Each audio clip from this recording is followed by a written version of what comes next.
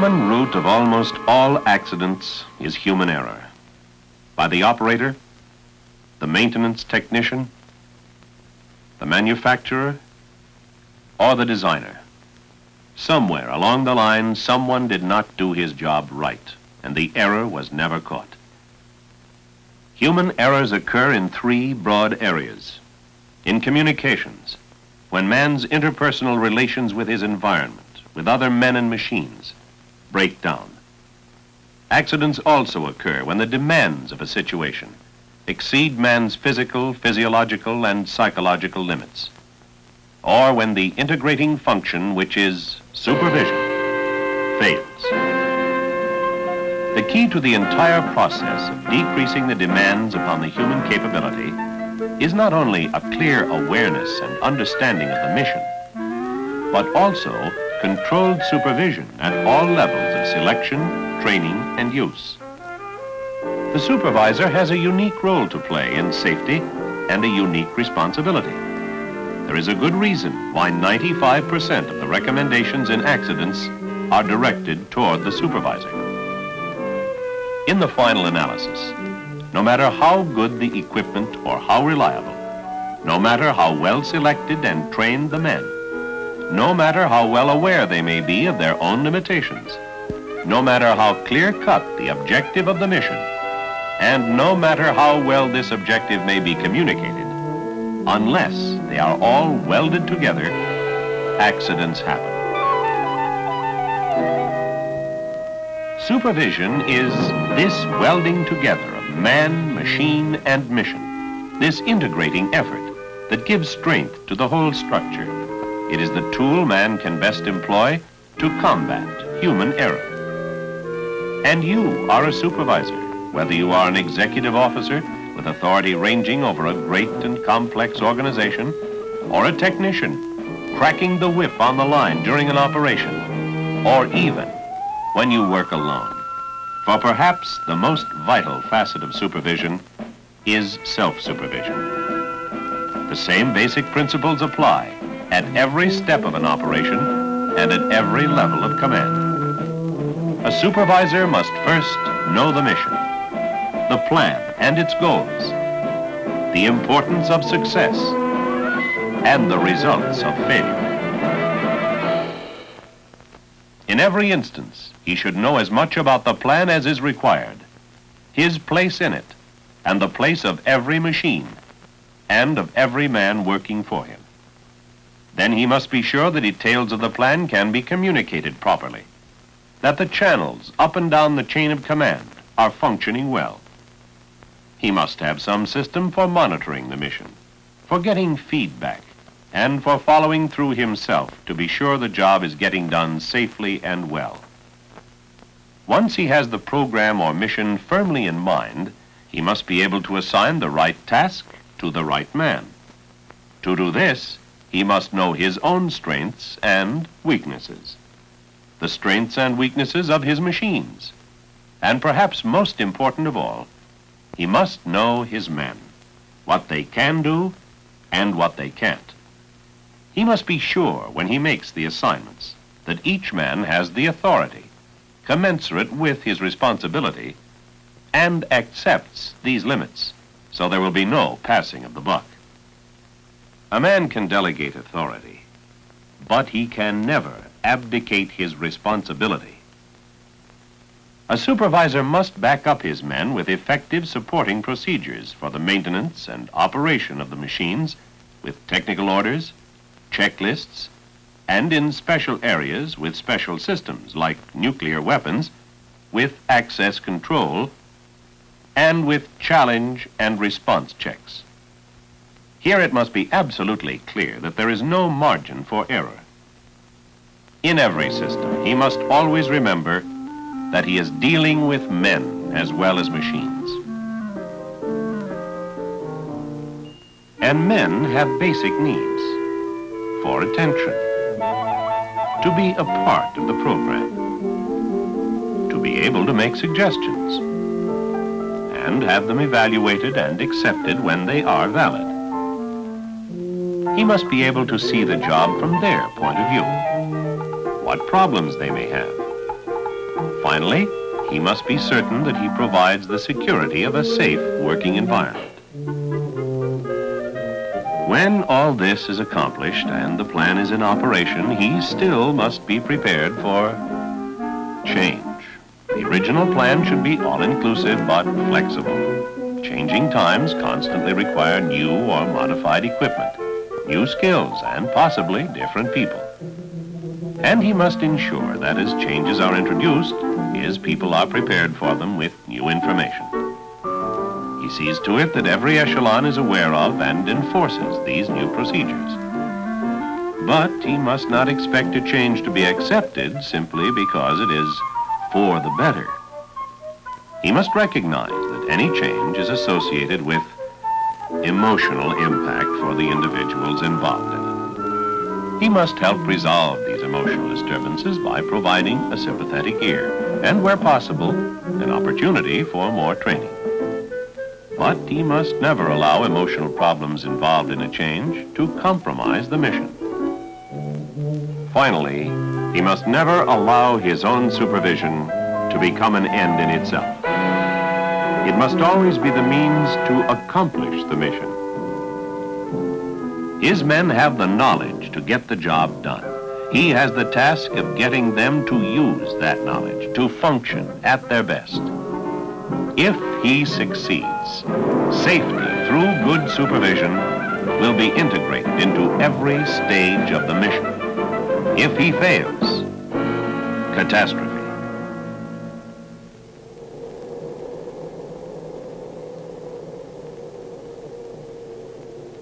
This is the wreckage of a T-33 at Rattlesnake Gulch. It tells a sad story of a special kind of supervisory failure.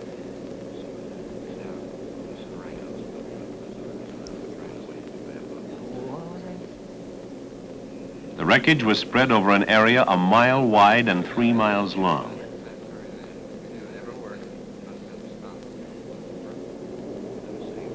The experts from the Directorate of Aerospace Safety diagrammed the location of the parts, then gathered the bits and pieces together and sent them back to the base.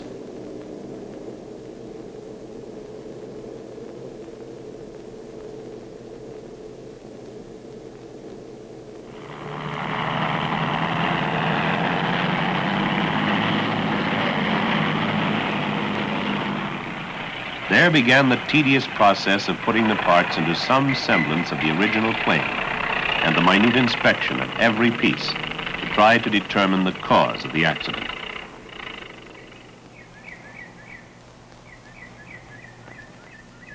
As a result of this accident, one of the pilots died. The other pilot survived. This is what he had to say. Well, it was a real nice spring day. Clear, balmy, but not hot. The mission had been laid on the day before. After a local clearance was filed, we began pre-flighting the aircraft. I'd never met the other pilot until that morning. We were both highly qualified. He had 2,200 hours, 1,400 in a single-engine jet aircraft. I remember him saying, "You take the bottom and I'll take the top."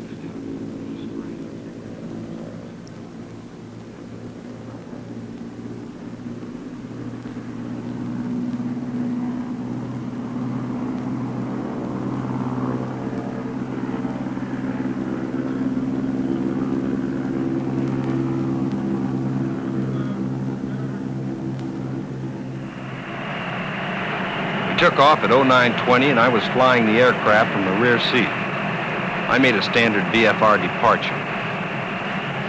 At 16,000 feet, making about 330 knots, I reduced throttle to 90% and started a gentle turn to the left. I believe that I had turned through about 30 degrees and started to advance the throttle. Without warning, our aircraft suddenly and violently entered an uncontrollable roll to the left. There was a short blank space in my memory, and I had the sensation I was upside down and being thrown violently against my shoulder harness. Then blindness, and the wind striking my eyes. I released the seatbelt, reached for the D-ring and pulled it. The chute opened immediately.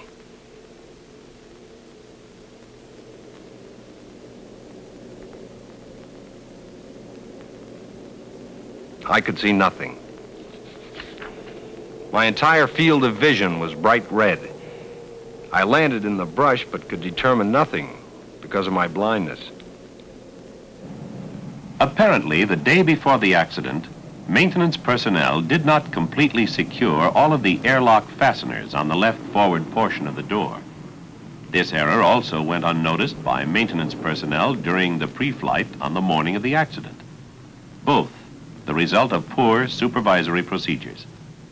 When the airspeed built up, the doors were subjected to distortion and bending, which in turn caused their entering the airstream at an angle that created aerodynamic loads powerful enough to overstress the aircraft, and it disintegrated. But the most important supervisory error was that of the pilot himself. He, too, missed the access doors. The most vital aspect of supervision is self-supervision.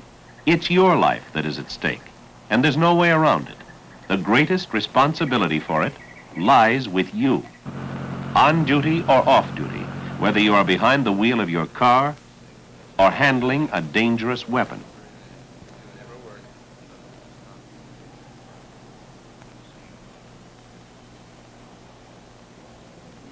And if you happen to be the high-ranking man, other serious aspects of supervision enter the picture. Emotional immaturity, trying to be too nice a guy. I was in charge of the group.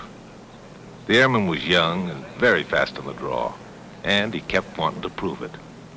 I didn't want to get nasty about it, so I let him show off a little, get it out of his system.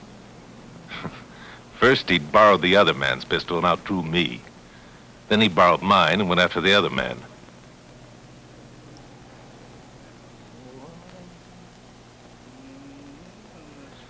Once you allow something like this to get started, there's not much chance of stopping it.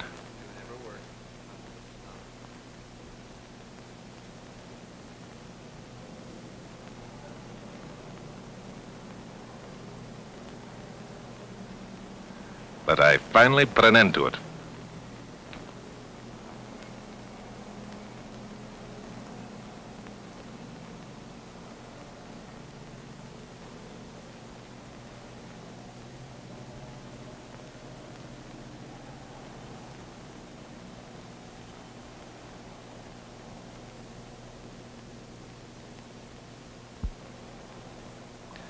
I have to admit that around 2 a.m. things can get a little boring. Even the headlines seem pretty dull.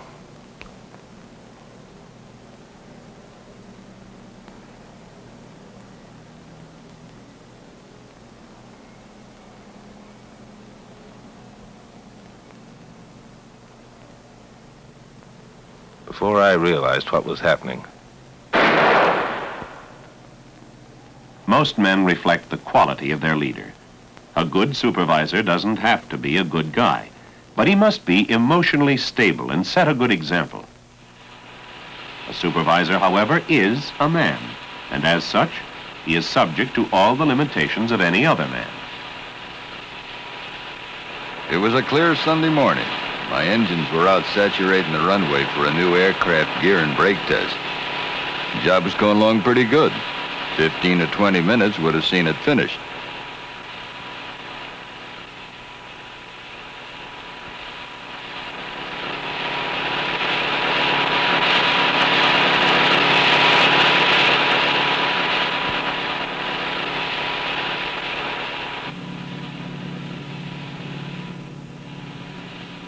The man in number 2 engine was having little trouble seeing where he was going. I thought I'd better caution him to be sure not to overrun his marks.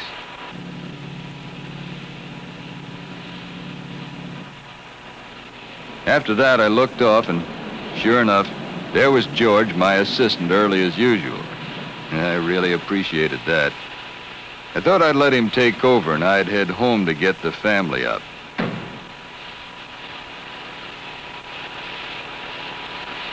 George was glad to help.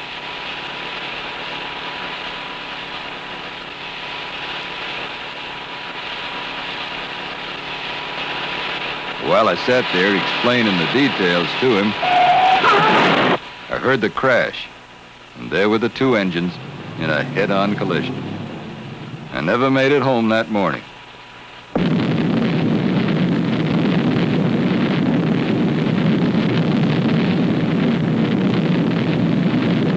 Following the prescribed procedures is always vital. But in the field of nuclear safety, the yardstick is, has been, and must continue to be 0 accidents. There is no other acceptable statistic. Supervision must always be a minute-by-minute, second-by-second awareness, and supervision under unusual weather conditions calls for added alertness. This crew was unloading a nuclear weapon in accordance with authorized checklist procedures using the challenge and response system.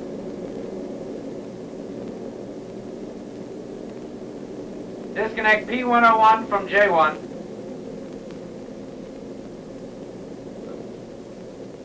Disconnected. Disconnect D-ring.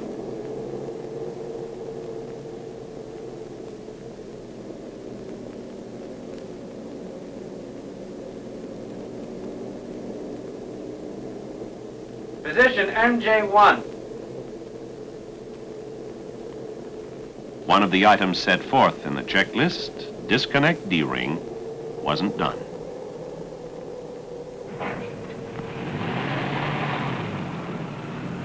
Lower bomb. By not disconnecting the D-ring as the bomb was lowered, it actuated this S1 switch, canceling one of the many safety features on the bomb. Fortunately, the other safeties prevented an explosion, but in nuclear safety, a supervisor must consider every safety check as if it were the very last.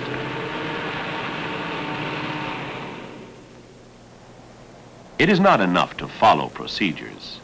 A supervisor must also know his men. Apparently, before the flight, some repairs were needed on the brakes of this F-100. A young, inexperienced airman was at work, and he had scrambled the parts a little. And during installation, he put the discs and carriers back out of phase.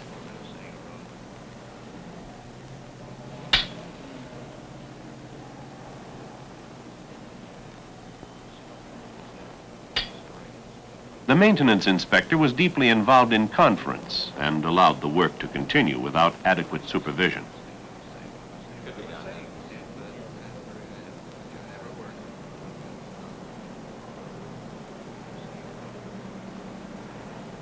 Then, when the job was done, he accepted it without the required inspection, even though this man was inexperienced. A good supervisor not only knows his men, but he knows that some men need supervision more than others.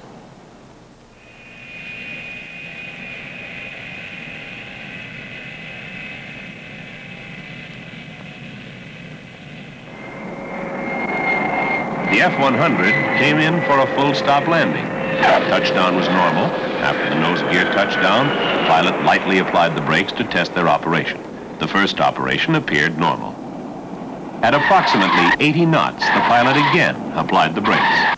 The left brake failed, and the plane veered to the right. The metal-to-metal contact and the badly assembled brakes caused enough friction at the actuation cylinder head to wear through the metal.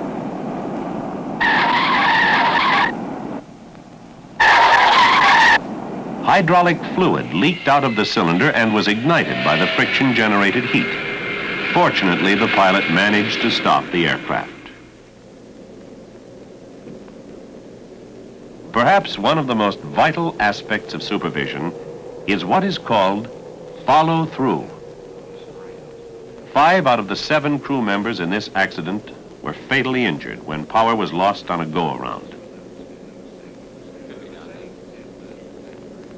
For a long time, the accident investigators were puzzled.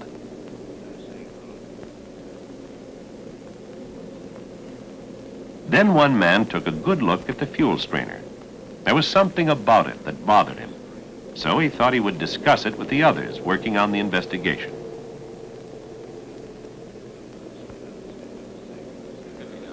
And sure enough, another man remembered something. This was the wrong fuel strainer.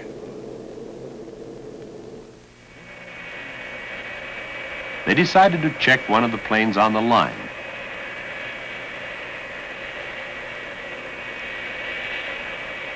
They pulled the fuel strainer out and examined it. This was different from the one in the wrecked plane. This one had a bypass filter. The other one didn't. The cause of the accident was then established as fuel system icing. It had blocked the fuel strainer screen and in turn caused the flameout as a result of fuel starvation. But where did the old type strainer come from? A check with maintenance supply provided the answer to the mystery. It was buried 4 years ago in a technical order change. A fuel strainer without a bypass filter had been replaced with a new one that had a bypass filter.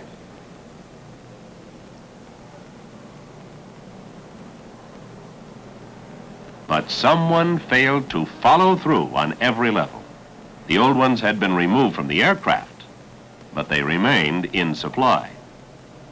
4 years later, they had made their insidious way back into the aircraft.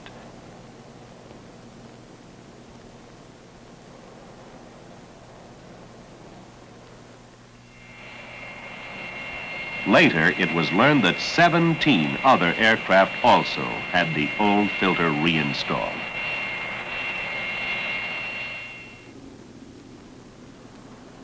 One of the most important words in the safety language is survey. Through it, a supervisor can ensure that safety is integrated into his program at every stage, as this safety survey officer will readily testify. This story is almost incredible. A couple of years ago, we undertook a safety survey of an Air Force base. A survey may appear to be dull, tedious, supervisory business. It's true, much of it's routine, checking to see that procedures already documented are in fact being executed correctly. The survey lasts a few days. Usually there is no positive way of knowing that it's going to do any good at all. But no amount of effort can be considered too great. We were driving along, checking the condition of the runway and discussing some of our findings, when I noticed that just beyond the runway, a section of the land seemed to be extremely rough. So I suggested we have a look over there. Well, not only was the land dug up, but we also found there was a large open hole. It was pretty obvious that this land ought to be leveled and the hole covered. This was only one of 1,000 routine checks we made on that survey. And we followed through. The land had been leveled and the hole covered. I happened to be in the tower when a B-58 came in for a landing.